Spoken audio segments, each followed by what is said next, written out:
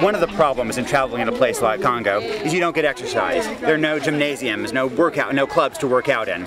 But there is in a place like this, the Congo Exercise Plan. Here's a perfect demonstration. Just strap on a heavy sack of flour or cassava root, then carry that long distances over muddy, uneven terrain. There's just one catch. The plan is exclusive to women. One of the puzzles of the developing world is how much of the hard physical labor is done by women.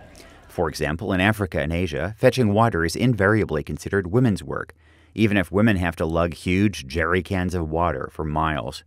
Meanwhile, drinking beer is considered men's work.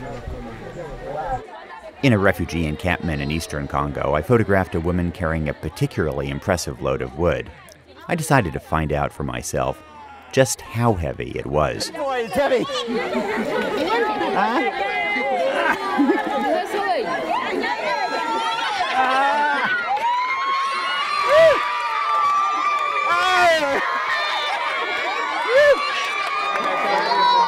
Okay, one thing I've learned is that maybe the Congo Exercise Plan isn't for me.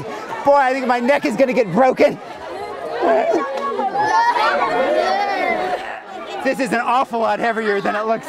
It just puts incredible pressure on the back of your neck. Some women do get paid for their work. This is the construction site for City of Joy in Bukavu, Congo.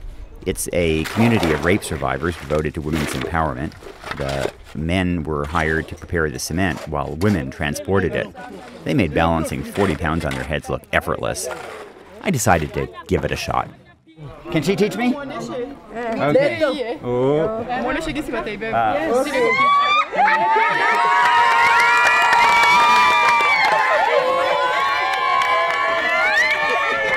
It's full of cement and it's about to fall over and splat me and everybody else.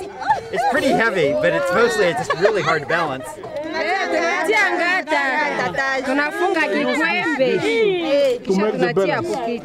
Bear in mind that most of these women porters are malnourished and have huge parasite loads, such as intestinal worms. As a result, many have levels of anemia that would get them an immediate blood transfusion if they turned up at an American hospital. So I have just tremendous respect for Congolese women who endure such hardship with dignity and grace. It gives me hope to see a place rising like the City of Joy. These women have shown me that they're incredibly strong. And the question is just whether we can harness that strength for the good of their societies, economies, and nations. In Congo, who has stronger necks? The men or the women?